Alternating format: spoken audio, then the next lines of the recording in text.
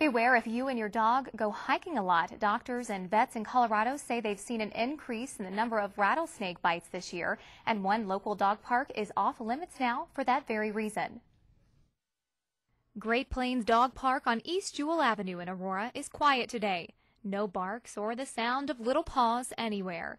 And if you decide to head over there, this is what you'll see. Temporary closure.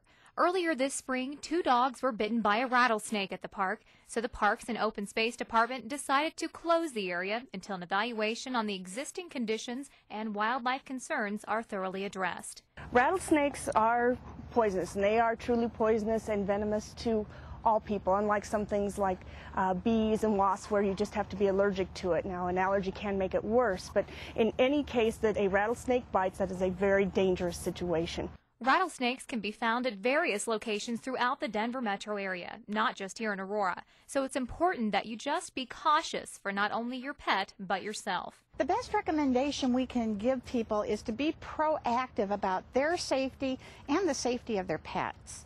When you're walking in open space in known rattlesnake territory, stay on a regular path.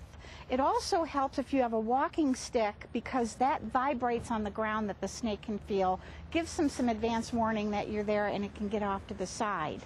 Keep your pets on a leash in open space and a short enough leash that you can reel them in.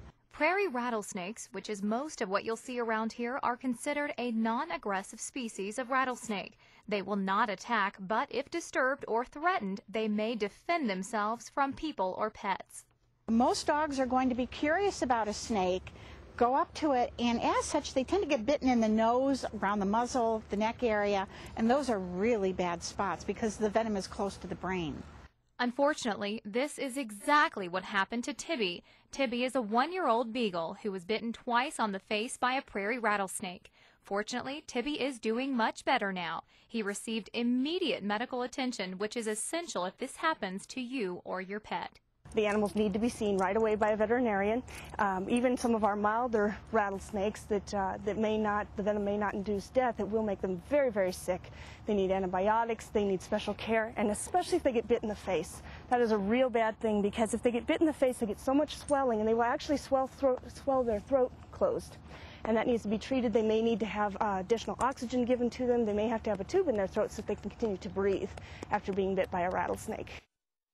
Tibby's owner said the cost of anti-venom to treat your pet is about $800, so it definitely pays off to be cautious. Now, it's also important to note Aurora has another dog park that is still open and perfectly safe for your dogs to run and play. Grandview Dog Park is located at 17500 East Quincy Avenue in Aurora.